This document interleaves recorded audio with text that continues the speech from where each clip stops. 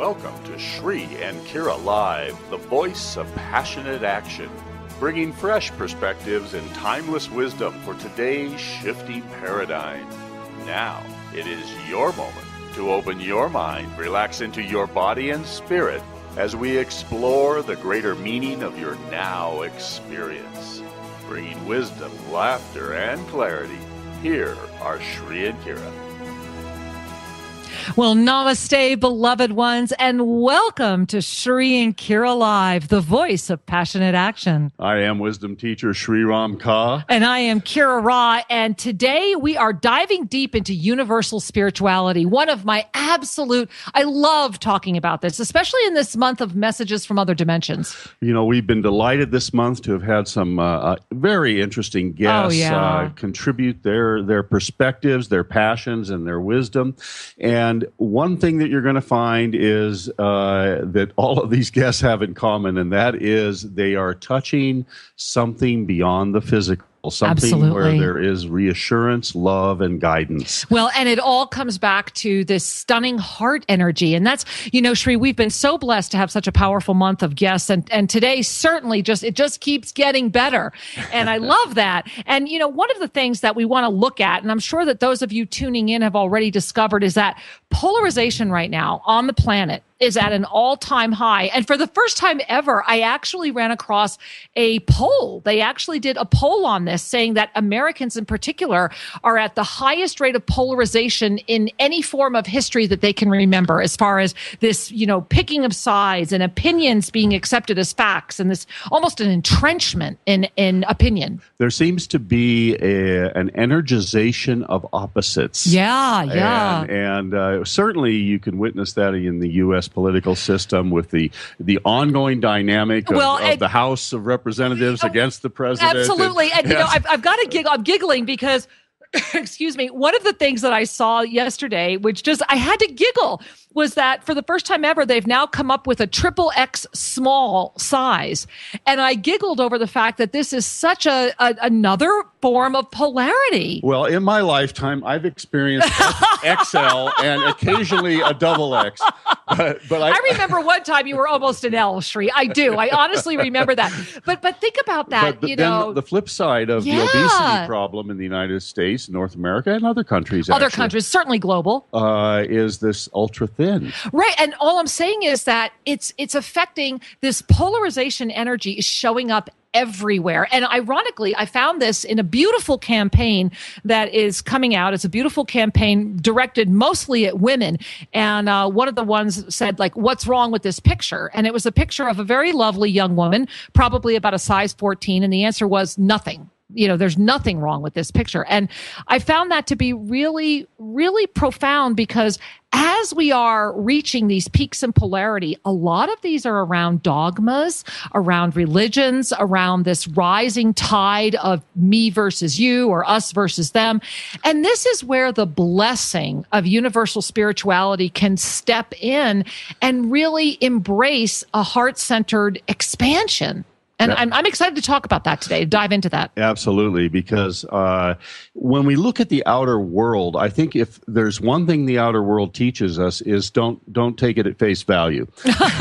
Unless you're getting plastic surgery from some guy in Hollywood, that's a whole other show. Well, you know, I look at the tensions in the world, the pain in the world, the conflict, the religious alignments, and you know, it is this polarity that's growing. Yes, and yet within myself, when I see that, I part of me says, okay, learn. Yeah. You know, how much pain does it take to wake up? And what an individual question. Because Absolutely. Every being has their level of threshold on pain. And, you know, hey, guys, speaking of your level of threshold and pain, I know a lot of you have been trying to call in and get on today's show. Keep calling. Call back. Just go ahead and give a buzz right now, 888-627-6008, and jump into the queue. But go ahead and give us a call so we can get you in, because we are eager, and I know that our guest and all of us are delighted to have and expand this conversation. Absolutely. And let's expand the conversation right now to include a dynamic and beautiful guest, Patricia Cota-Robles, who is the co-founder and president of a nonprofit educational foundation that's called New Age Study of Humanity's Purpose. Now, Patricia has been doing this work of communing with divine beings and celestial sharings for, I believe, well over 20 years. I'm going to ask her when she gets on the line here. Yeah. But I know that she and her partner have traveled throughout the country and then throughout the world, spreading messages of reassurance and connection. Yes. And one of the things that you'll find at her website, which is simply eraofpeace.org.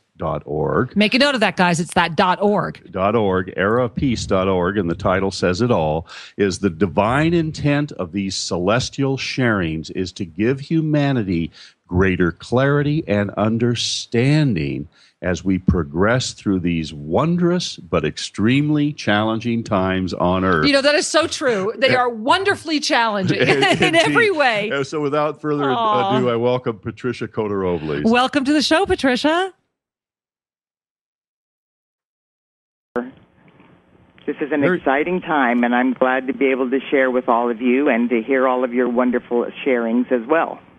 Well, thank you. We're still vibrating from the blessing we had several years ago of being with you at the World Congress of Illumination that you host every year. It was just extraordinary, and it's a delight to have you back on the show through this powerful time right now. Thank you. It is a very powerful time, and this is really a time that we've been working toward for probably hundreds, if not thousands, of lifetimes. And as the Company of Heaven is sharing with all of us at this time, that 2014 is a year like no other, because we've reached this frequency where we are being accelerated at warp speed beyond even the greatest expectations of heaven. So we are definitely moving forward in the light. And that, unfortunately, is what looks in the outer world, creating more chaos, because as the light increases on Earth, since there is no separation, it pushes everything that conflicts with that light to the surface. Exactly. So we're seeing all the chaos in the outer world coming up to the surface. What we don't see as easily is the incredible light that's pushing it to the surface. So beautifully shared and so beautifully stated. Because I know in my journey, when faced with an increase in love, certainly that which is unlike love comes forward for healing. And it can come forward within yourself. That's what I'm thinking absolutely, about. Absolutely. Old unforgiveness, old judgments, all of that stuff. Sometimes abject terror, because you're in the face of everything you've ever wanted, and that can be absolutely terrifying. And so is that, Patricia, do you believe that this polarity we're seeing on the planet is a direct result then of the increased vibrational rate? I do believe that. I think that the energies that are pouring into the planet are from the higher frequencies, because we are literally lifting up in energy, vibration, and consciousness. And anything that conflicts with that light, these higher fifth-dimensional frequencies, is pushed to the surface. And the only energies that exist in this higher frequency are love and reverence for all life and the oneness of life and the new planetary cause of divine love. So everything that conflicts with that, which is all of the opposite polarities, are being pushed up. Anything that conflicts with love is being pushed to the surface to be healed. And this goes back actually to the very beginning, when we talk about, receiving the information from our Father, Mother God, do not partake of the tree of knowledge of good and evil, and that's been discussed through all world religions and to all studies of spirituality in one way or another. And all evil is the absence of love.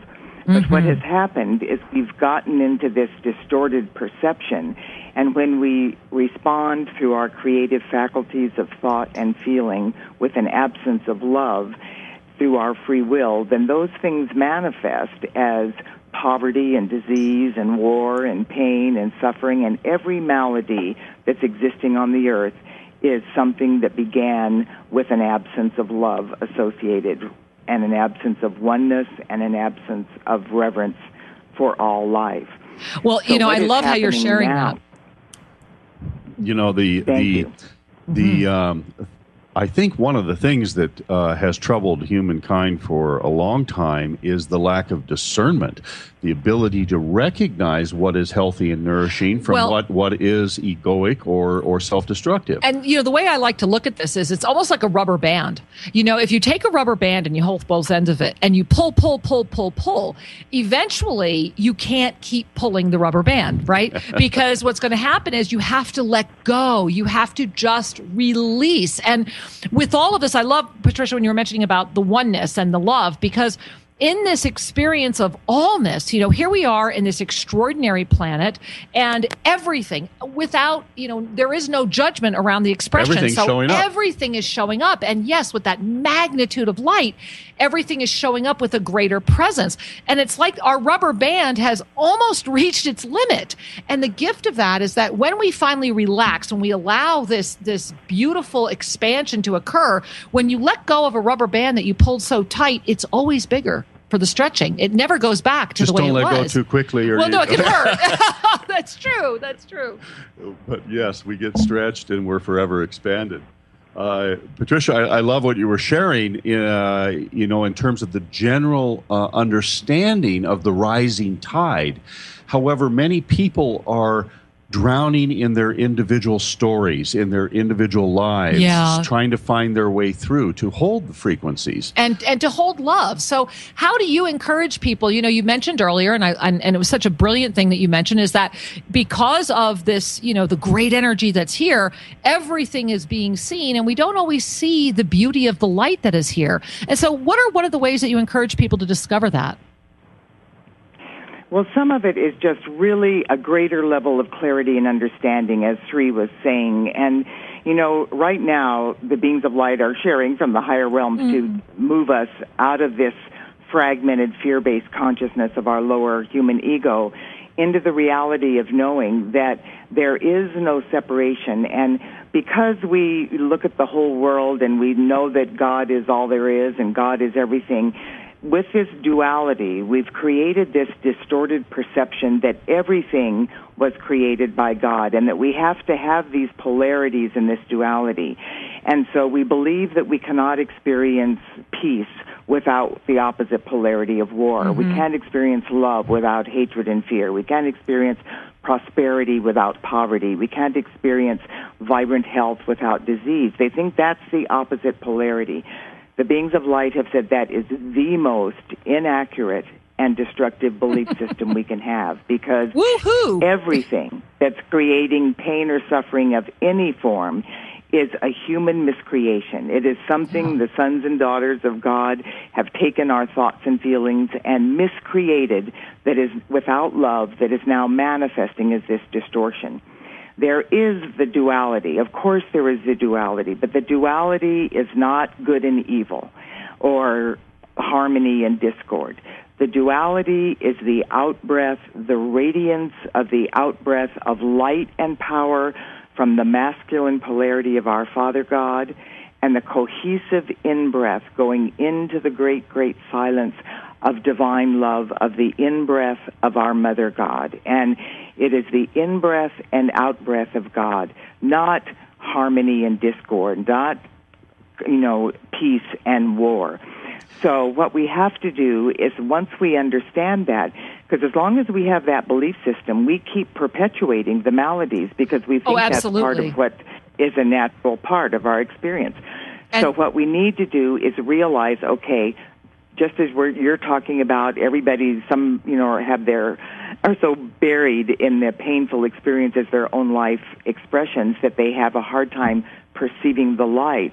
But if we can come to the realization that everything existing in our life that is less than heaven on earth, the original archetype for this planet, is a human miscreation, and it's something that we personally have either deliberately or inadvertently miscreated through a lack of understanding and awareness once we've started falling into denser and denser frequencies of vibration.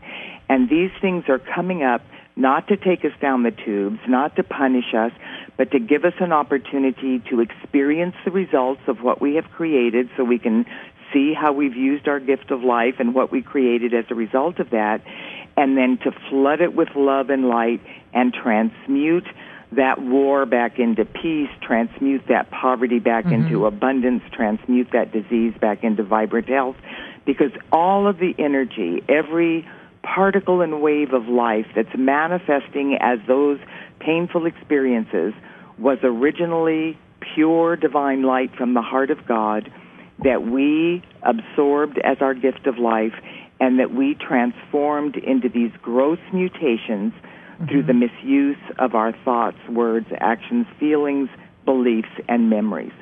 So one of the things that I really love what you're sharing, and one of the things that comes forward for me in chatting with people is how do we train ourselves to perceive differently? Meaning, humanity has been co-creating these coarser frequencies, co-creating suffering and a lot of tragic strategies for connection. Right. And we have a habit of this. It's as if it's built into the human brain. Well, there is a psyche. There is a belief system. There is a collective belief system. A collective limited belief. But at the same time, when we relax into our hearts and open our higher chakras, this soul wisdom comes forward that is different than the earthly brain. And the beauty of the soul wisdom is that when we live from our presence rather than our words, so often we feel that our words are what can assist others. So many people say, I'm concerned about my mother, my brother, my father, my sister, whoever, my friend, and my boss, when the reality is when we anchor this type of energy, when we anchor this love, when we anchor this recognition, when we anchor this flow, we become the living presence that inspires others to do the same, because our words cannot change what's happening on the planet. As you're saying, Patricia, and I agree wholeheartedly, this has been a manipulation. There's a distortion at work. Exactly. And yet to stand up and be authentic exactly. in the face means you have energy. to live the presence. You can't just talk about it. You have to live it. And that's the blessing. And that living it is what will start influencing the greater co-created experience. Well, and speaking of living it, we have all these amazing people holding to join our conversation today. So why don't we reach out and say hello to some of these beautiful present people? We'd love to take a caller. Let's go to line 1 and bring in Tara from Colorado. Well, namaste, Tara. Welcome. Namaste. Hello. And hello, Patricia. I'm so happy you're on I just want to say thank you for all you've done for humanity. And I'm from Colorado, and I will be at your meeting next Sunday. And I was at your meeting 2 years ago in Colorado as well. And since then, my life has completely changed. Sure. I'm going back to college and studying electrical/energy engineering, and have been downloading the ways that we can move forward to bringing more sustainable, renewable energies to the planet that will no longer harm the planet. My question is, I go to CU Boulder, and CU Boulder and CSU were chosen. An organization out of France chose 5 countries to be part of a study, and it's amazing because it's actually called Future Earth.